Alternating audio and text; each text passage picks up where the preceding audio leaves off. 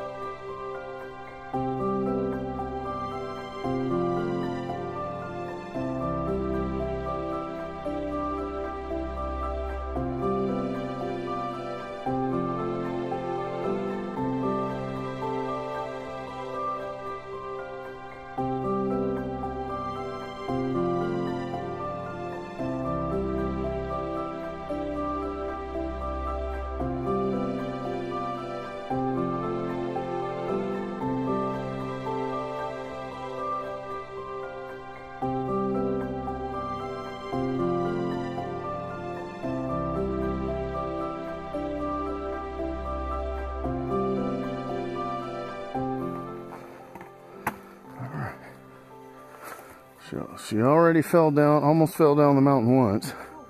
You. I'm narrating your romancing the stone moment. It's a video on my glasses. It's very steep.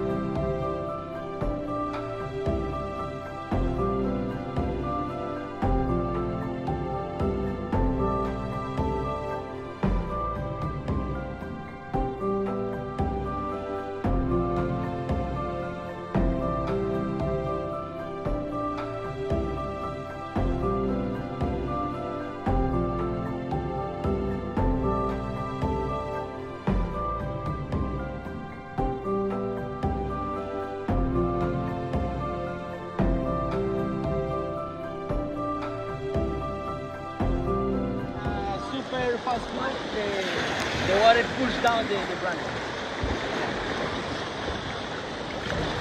Even you can do some garbage up there. Right there.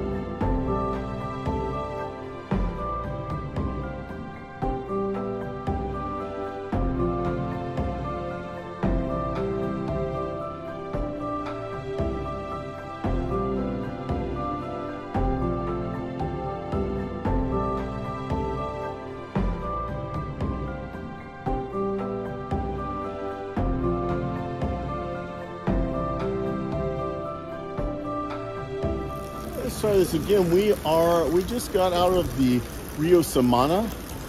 We followed a chain of rivers actually, where the Santo Domingo flows into the Verde. From the Verde, they'll all go into the Calderas River. And then we kind of end up here at Rio Samana. This excursion, trip of a lifetime.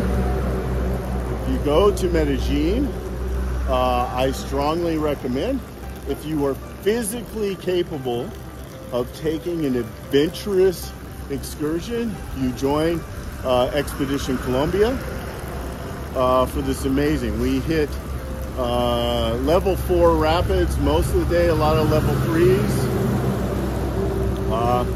If we were to venture further down the river, you would hit level 5 and 6s. So it's pretty intense. You'll have to forgive the road noise. I really have nowhere else to go. But what a way to end an amazing day. We have about 3 hours back to Medellin.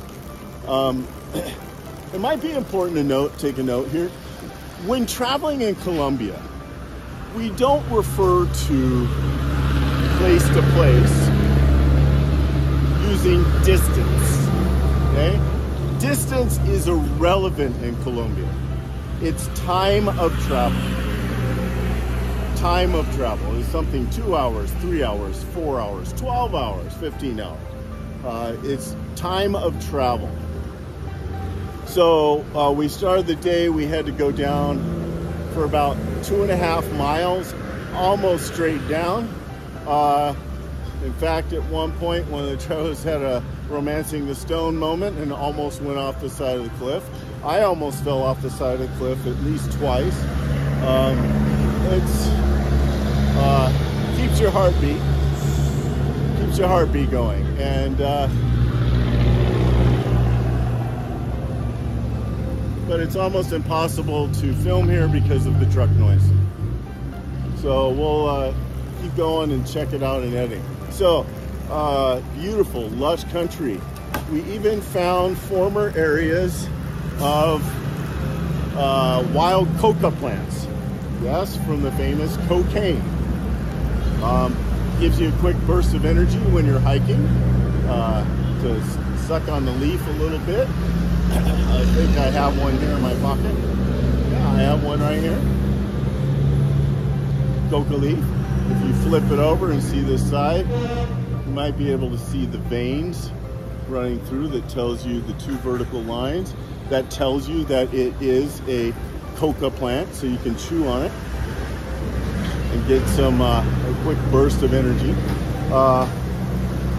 But overall, there's wild coca, wild banana, the lush jungle of the Santo Domingo Valley and the Valle Cocorná are incredible.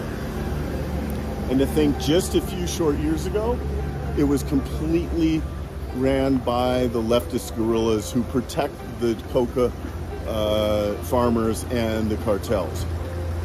But fortunately, the current regime and the military eradicated those forces.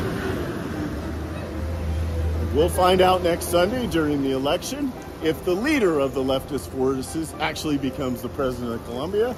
And then if it does, we will see which direction this beautiful country goes. But politics aside, it's a gorgeous river. We'll be showing you lots of footage from our GoPros and other angles of just an amazing day on the river. I would recommend, if you're going to do an excursion like this, that's this physically demanding and exhausting, leave some room in your days following to recuperate. It's really important to rest the bones and muscles after such a challenge. And then, you know, get yourself a cheap massage or something in Medellin and enjoy. Okay? So until later, this is Viajes Templarios, and we are again in beautiful Antioquia, Colombia.